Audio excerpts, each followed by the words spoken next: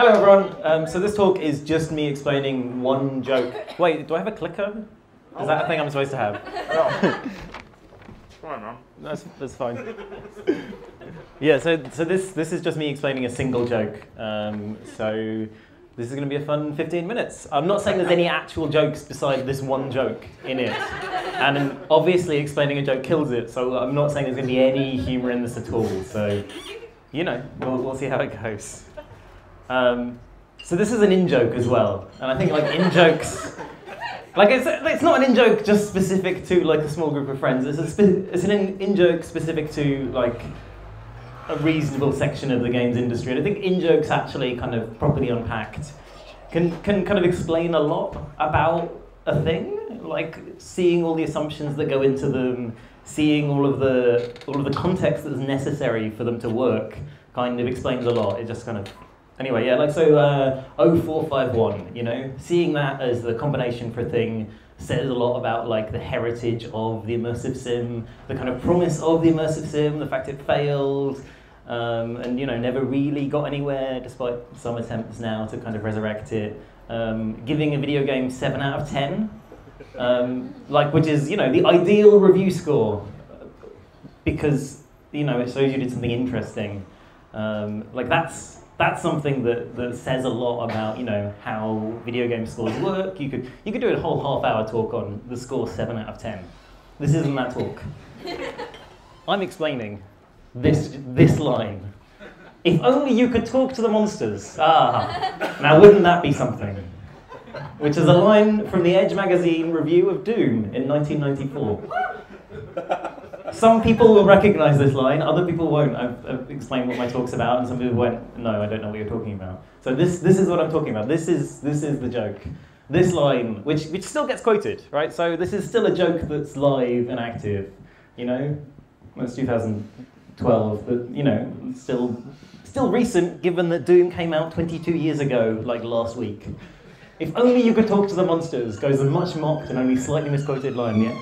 Like, talking to the monsters in Destiny's House of Wolves. You can tell it's, yeah, you know? Jesus Christ, that Yoshi's Island review. That's almost talk to the monsters level. This is a screen cap from NeoGAF, right? People on NeoGAF are still making this joke, still driving this into the ground. RPS had a whole feature which was about talking to the monsters. Which was, you know, Agony Art column by Ian K.O. Demon. So, like, let's unpack this joke. Right, so the joke really has two components. One component is that it was in Edge magazine. So, Edge magazine. Founded in 1993.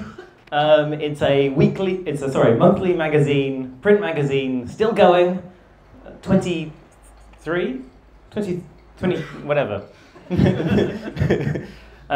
Yeah, many years later, it's still running, still going, still has the same kind of feel to it. It's survived that long. I was kind of balked at the challenge of trying to describe Edge properly and try to describe why Edge makes one half of this joke.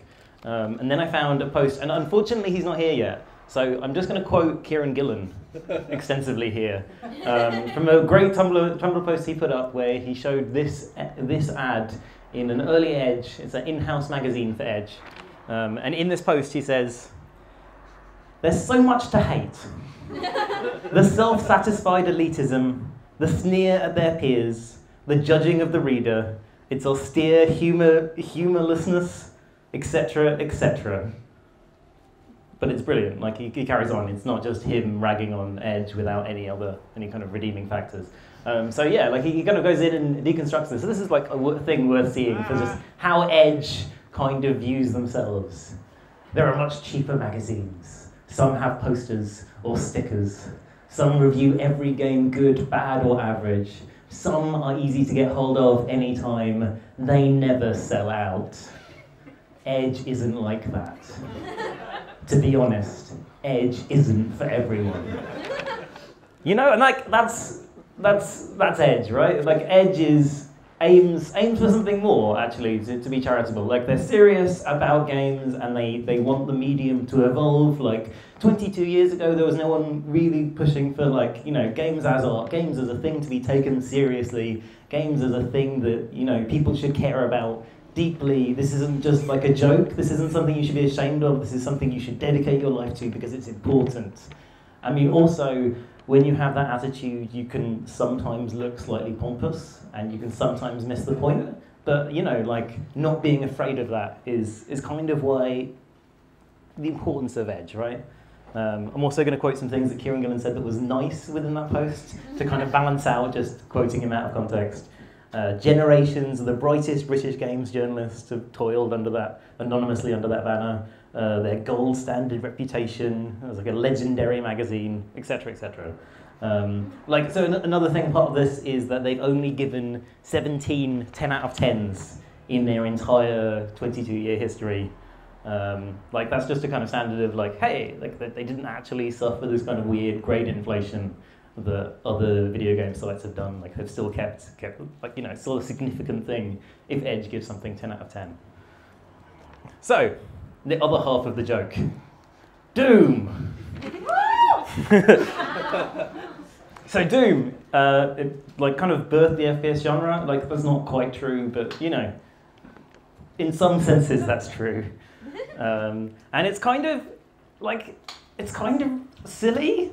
It's kind of like a over-the-top, like, death metal album, you know? This is from the official Doom comic. I don't know who's seen this. This is the official Doom comic. This is official dialogue from the official comic of Doom. Rip and tear. Rip and tear your guts. You are huge. That means you have huge guts. Rip and tear. You know, like, and that's, you know, this comic is kind of a stupid comic. But it also, you can't really argue that in some sense it doesn't capture what Doom is about. Like, a lot of it is about, like, yeah, things exploding into a shower of bloods. Yeah, wouldn't it be cool if I really was fighting demons with a really large gun I couldn't hold in real life? You know, like, that's kind of what it's about. And it's about some other things as well. Like, you know, there's a reason that it still survives. It's still a beautiful, brilliant game now.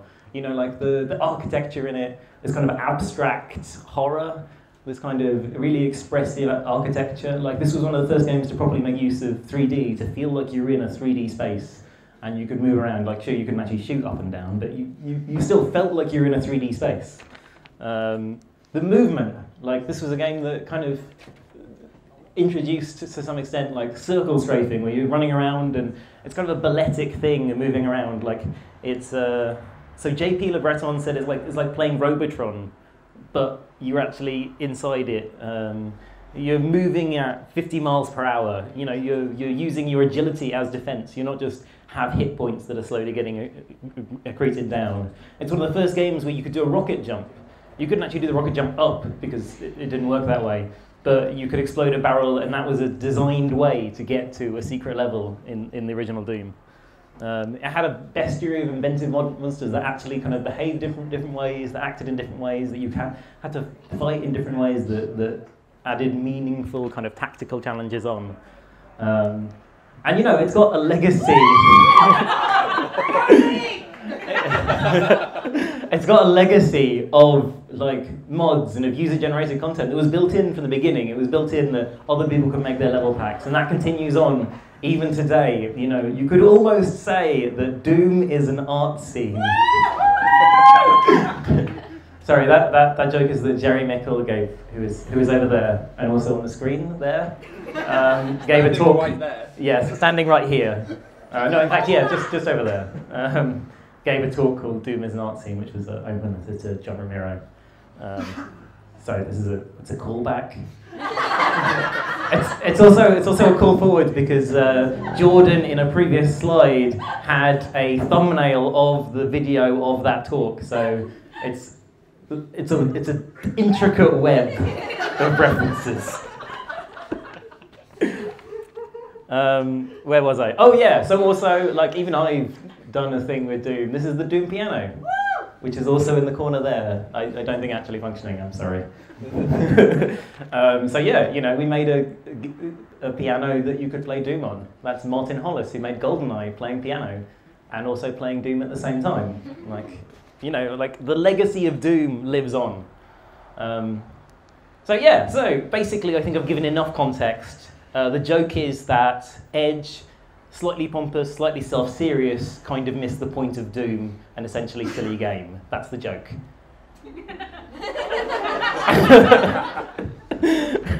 But so yeah, like, so actually, that's not quite right though. Because actually the quote was wrong. Like, that's how people remember the quote, but this is the actual quote at the end. If only you could talk to these creatures, then perhaps you could try and make friends with them.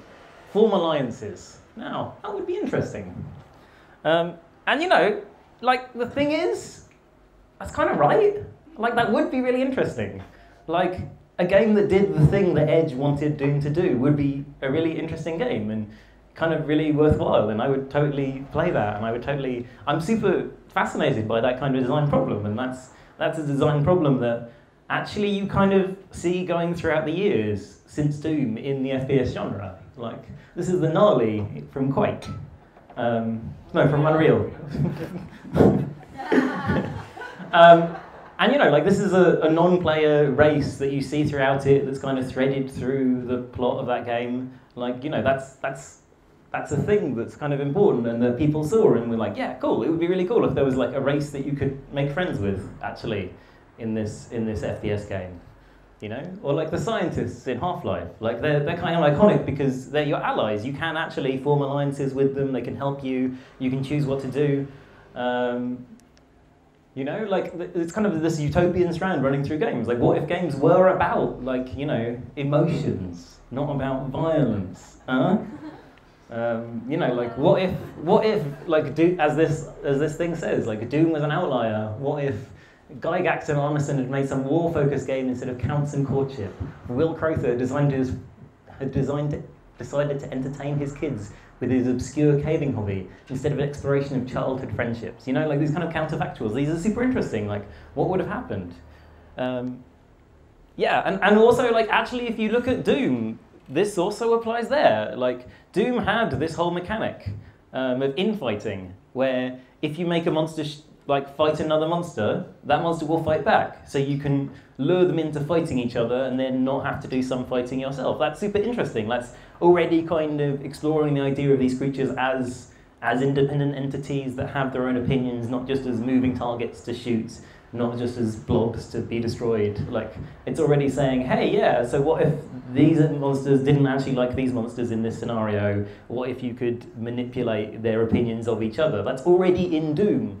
That's already kind of there. The seed was already in Doom that Edge was crying out for. Now if you search for If Only You Could Talk to the Monsters on Tumblr, the main thing that comes up is, in fact, people talking about this game, Undertale, which is a kind of, like, it's not a JRPG because it's not actually Japanese, but it's a JRPG style game that came out earlier this year, notable for being the best game of all time as voted by GameFAQs. And it is a really good game, and it's a game where you're moving through this monster, and all of these monsters you can either choose to fight or you can choose to befriend. You know, this is the conversation option. You can check them, you can threat them, you can cheer them up, or you can flirt with them. You don't have to fight, you know, this ghost. You can flirt with it instead.